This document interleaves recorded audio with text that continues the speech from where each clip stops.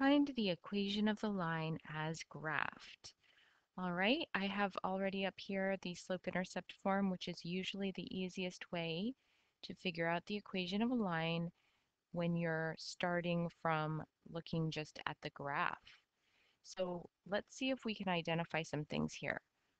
Slope-intercept form is y equals mx plus b. That's the slope-intercept form of the equation of any line.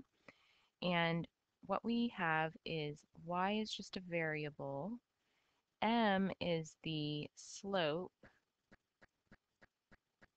which is also known as your rise over run, times another variable x, and then plus the y-intercept. So what do we mean by y-intercept?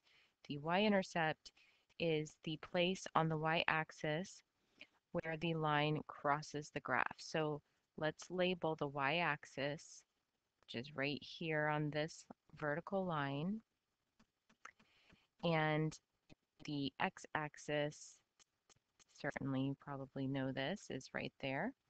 So where does this green graphed line cross the y-axis? Looks like it's happening right about there, right? And so if we count from 0 down 1, 2, then we get our y-intercept coordinate of -2. So now we can come in and replace the y-intercept portion of this with -2. All right, now what about the slope? That is your rise divided by run. So if you just begin from the point we already have here and start counting up and over, I'm going to count to another point. First, let's find a good point that goes through an intersection on the grid there. That way it's real clear of what we're looking at. So what is that point? That point is 1 on the x-axis and looks like +2 on the y-axis. Now, I'm not going to do a calculation with the slope formula because I can simply start here and count up 1, 2, 3, 4.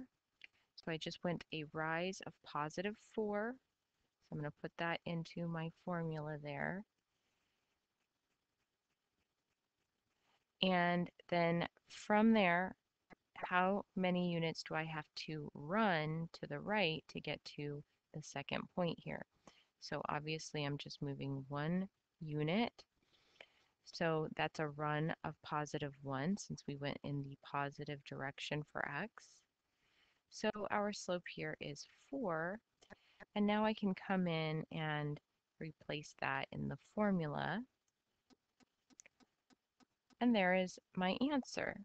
The answer is y equals slope of 4 times x plus, oh, it's a -2. And there we have it.